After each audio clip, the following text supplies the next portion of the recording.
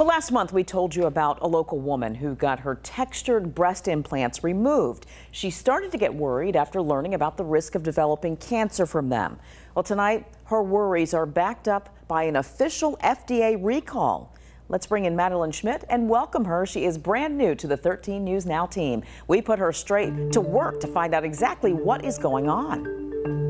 They're going to be taken off the market at some point. Now in Europe. A prediction by Norfolk plastic surgeon Richard Rosenblum 2 months ago.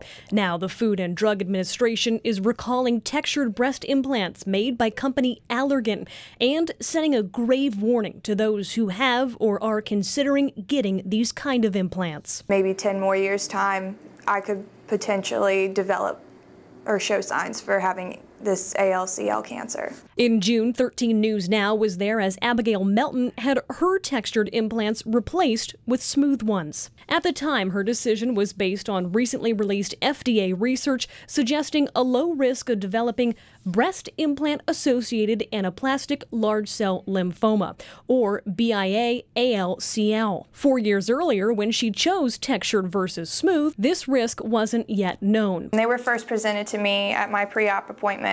But today's recall comes with concerning new stats. Worldwide, nearly 600 cases of BIA-ALCL have been reported. Of those, about 80% were directly linked to Allergan textured implants. What's more, at least 12 people with Allergan implants died from the cancer. And even though the overall chances of developing BIA-ALCL are low and it is curable, the FDA says women like Melton need to know the possibility exists.